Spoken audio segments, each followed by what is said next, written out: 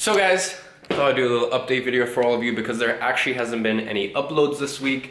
And yeah, I thought I'd do a little update as well as show you my new camera setup. So let's get into that right now. First of all, might as well just show you my old one, what I was working with before. All right, we're coming into my kitchen. All right guys, so one thing about my kitchen is it's got some pretty dope storage. So I can put, all my coffee capsules, get all my supplements, shit like that. But then I can also put my camera equipment. So I actually put a lot of my camera equipment in my kitchen, right next to condiments and whatnot. All right, so this is the Sony A7 Mark II. I use this for roughly a year and a half. Kind of beat up in some places. As you can see, screen is kind of scratched and whatnot.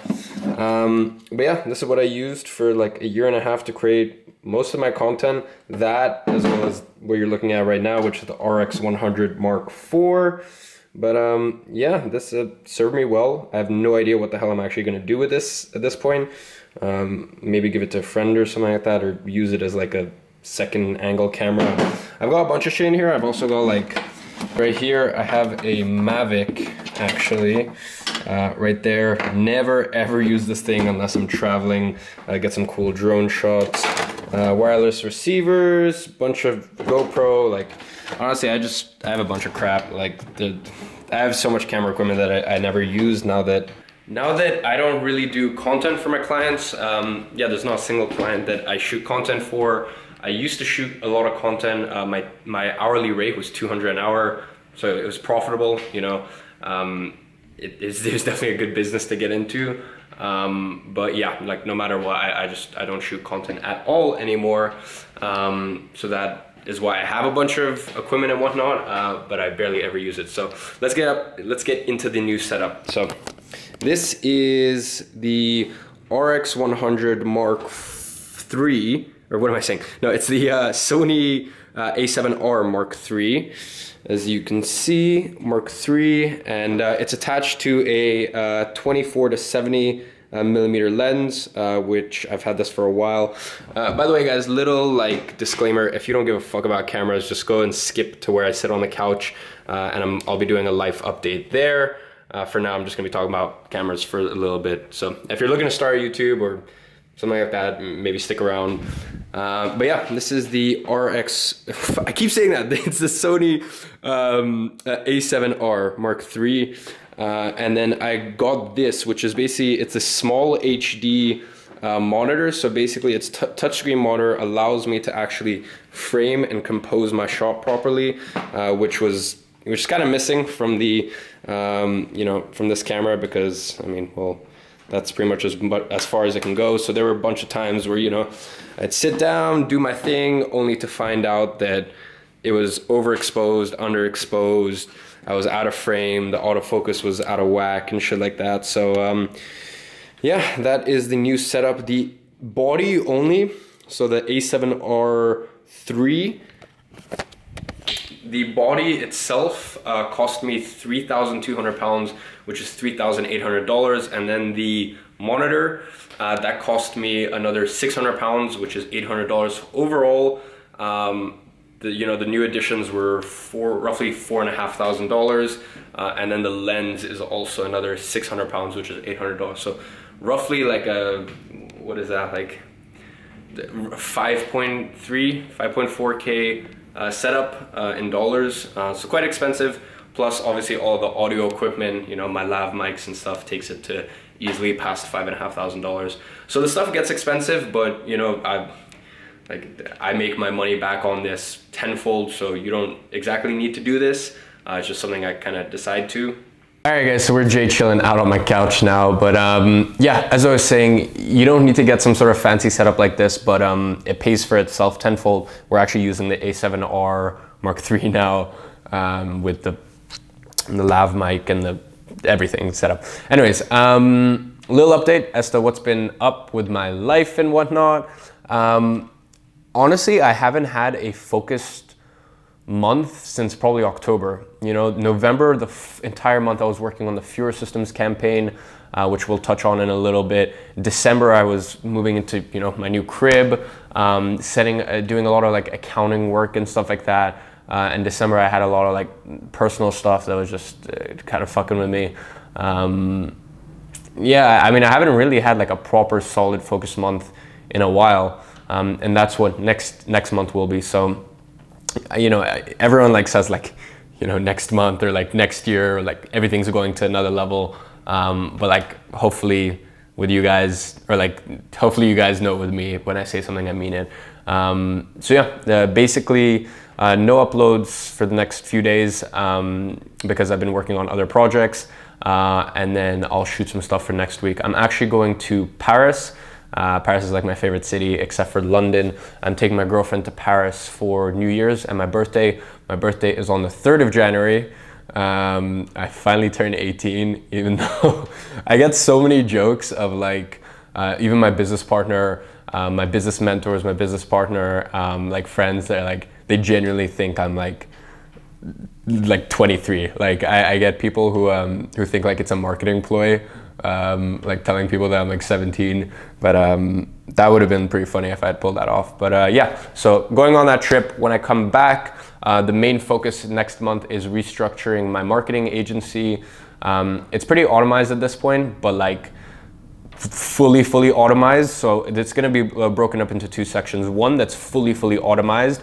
I mean, like I have things handled right now where it takes you maybe like 4 hours of work a week, maybe 2 to 4 hours of work a week on average. My marketing agency, yeah, probably closer to 4 hours of like real work. Then there's other stuff that you do on the side. But if I needed it to be, like probably around 4 hours, and that's where it's at right now.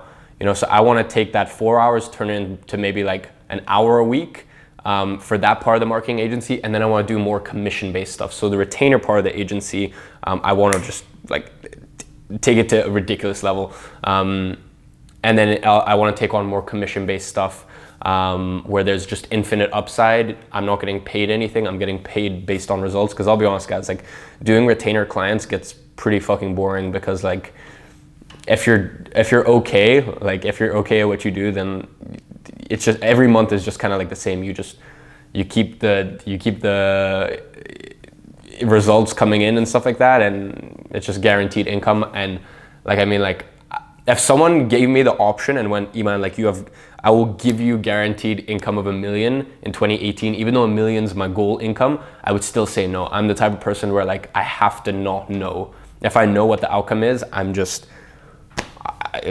get bored. So yeah, so that's my marketing agency, restructuring. Personal brand, just putting even more emphasis on it because guys, I think at this point you know the power of a personal brand.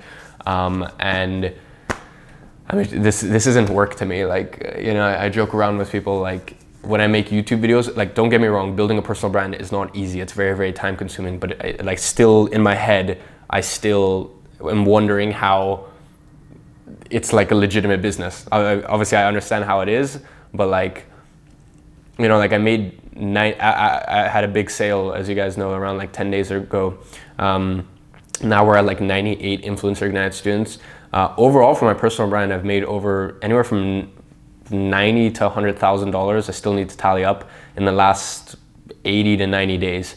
You know, so like in the last 3 months, I've literally made roughly $100,000 for my personal brand, which is crazy stuff. So obviously looking to scale that to another level. So yeah, personal brand, marketing agency, then Furo Systems. Yeah, all right, so the Furo Systems campaign. Now the Furo Systems campaign, I told you guys a little bit about. The reason I don't want to like go into it in too much detail is because there's another like 25 days or so and anything can happen. But basically a little update. The Furo Systems campaign has been a complete fucking failure so far. Like just astronomical failure. Like, and we're all scratching our heads. You know, obviously I was in charge of the marketing, the creation. You know, I actually shot the full video. I'll leave a link to the campaign down below so you can kind of check where it's at. You can check the campaign video and stuff like that. So I did all the creative stuff, all the marketing stuff, all the email stuff, etc. And I was pretty excited for that. You know, I collected 6,000 emails for roughly 6,300 pounds, and these aren't like some like fluky leads. Like these are solid emails, right? We were getting roughly a 30% open rate, which is pretty standard, and very few people were actually falling off the subscriber list. And we actually got like 30-40 people reply back to emails with no prompt going like, dude, like I can't wait to purchase this, blah, blah, blah. So, you know, Indiegogo, and we're also in talks with Indiegogo because they could tell like this was a solid campaign. They were telling us, you know, you could probably expect roughly a 5% conversion off a strong mailing list. So I know they're probably full of shit. So in my head I was going for 1% in the first 5 days or so. So 1% of 6,000, let's just call it 6,000. That's 60 times the bike. There's 2 bikes actually. You know, the average of them is roughly $1,500. You know, 60 times $1,500, that's what, like 90,000 in the first like 5 days, you know? And as I said, I'm legally not allowed to tell you guys how much percentage of that I was getting. I put no money forward. I didn't spend any money on ad costs. I didn't put any money forward for anything else in terms of the campaign. And I got a certain percentage, or I'm getting a certain percentage for, you know, managing the entire content, the marketing, stuff like that. And yeah, I'll be honest, like in my head, I thought I was going to do roughly $500,000. And if it did $500,000, then my payday when the campaign ends end of January would be quite nice. You know, it'd be quite a good start to 2018. But the campaign is roughly sitting on 28,000 right now, which is an astronomical failure. Like a failure of just ridiculous proportions, and we have no idea what the fuck's going on. It's generally like, I have no idea what the fuck's going on. Like I've tried everything at this point, and so have the 2 founders, and you know, one of the roommates of one of the founders, he actually did a crowdfunding campaign earlier this year, and he ended up raising 600,000 US dollars, and he doesn't even know what's going on. Like no one knows what the fuck's going on because the campaign is super solid. The email leads are super solid. You know, some of the issues are right now, if you go look at Google Trends, now is historically the worst, like the time when people are just not looking for e-bikes on the market because it's fucking like winter, it's raining and shit like that. People just aren't looking for e-bikes, and it's one of those things so far where it looks like amazing product, great marketing, terrible timing, and the market just doesn't want it right now. They're the first fully folding carbon e-bikes and stuff like that. But kind of the model with crowdfunding campaigns is you know, you don't deliver the bikes until all the money's collected, so it's very low risk. But yeah, that's kind of an update where I'm at. I will report back. I will give you guys a full case study of the Furo Systems campaign. Actually, I'll give you guys a full case study in my new social media marketing course, which is the last thing I need to mention. Social media marketing course coming out in 30 days or so. It's called 6-Figure SMMA, how to make 6 figures from social media marketing. You guys obviously know I'm obsessed with that 6-figure mark. And yeah, that's super exciting. I'll do a full case study on there because, as I said, right now it's sitting on 28,000, but it could easily jump up to $1 million. Basically, you know, everyone, Indiegogo themselves have been saying like January, if you can hold back on your ad budget. Now we're spending roughly 50 pounds a day just to, you know, get that first connection with people or get that first impression with people. Then we're gonna run shit tons of retargeting ads in January. Yeah, basically they're like, look, hold off your budget and then in January go hard. And if you know, if nothing happens, then honestly it was wrong timing. Market just doesn't want it right now. So I'll do a full case study of that in the course. I've been writing out some of the material for the course. It looks like there's gonna be roughly 100 plus modules. I'm giving you guys my sales scripts, my partner program, internal documents that I have for me and my team. I'm giving you guys access to my team. So basically what I'm gonna do is I'm gonna have it so that you guys are, everyone who's in the course, because here's the thing, I have a good personal brand, but I'm expecting in the first year, maybe 500 odd students in the course. So I'm literally gonna give you guys 5 to 10 graphic designers that you can contact. I'm gonna give you guys 5 to 10 web designers that you can contact, 5 to 10 content creators that you can contact, 5 to 10 sales guys that you can contact. So literally it will be like a plug and play system. It's gonna be on another level. I'm gonna have interviews with my students, right? My actual coaching students and mentorship students that are doing anywhere from 5,000 to 10,000, because I have roughly 4 or 5 of those. And I'm also gonna interview my clients, my ex-clients. Now, one thing, if you're in social media marketing, it's not wise to reveal your current clients because like it's just an easy way for them to get poached. And like a lot of them actually, when you go to the higher level, they don't want the public to know that they're actually managing the marketing that they're outsourcing the marketing. They want people to think that it's insourced. So with a lot of clients, like you literally can't even reveal that you work with them. But all the clients that I'm gonna interview, they would have been previous clients. So, you know, I can say whatever the fuck I want. And I'm gonna interview them and I'm gonna bring them on and I'm gonna show you in the perspective of the person you're selling to, what are the things that they'd want to hear? What are the services that they'd want delivered? What sort of ROI would they want, right? What sort of customer experience would they want? Guys, this thing is gonna be on another level. I'm so fucking excited. Woo! As I said, guys, I honestly haven't had like a solid focused, you know, month since probably October, since I had my business trip in Amsterdam.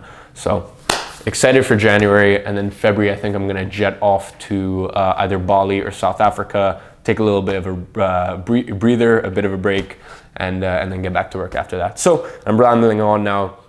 Make sure you subscribe, because I say this with usual Iman confidence. I think this is gonna be the channel in 2018. I've been, you know, I took a little bit of a break last week because my business partner actually flew into London, and like I took a little bit of a break and I was studying the market, and we're gonna crush it, guys. Like our little fucking family here, we're just gonna crush it, and like I genuinely mean that when I say like this is the place to be. This is the channel to be for 2018.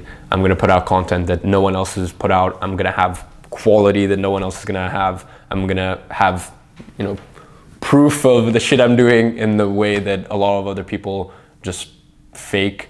And yeah, guys, this is gonna be the place to be. So make sure you subscribe. Make sure you hit that little bell. We are doing a live this Saturday, right before I jet off to Paris with my girlfriend. I'm gonna do a live, and then content next week again. Love you guys. See you.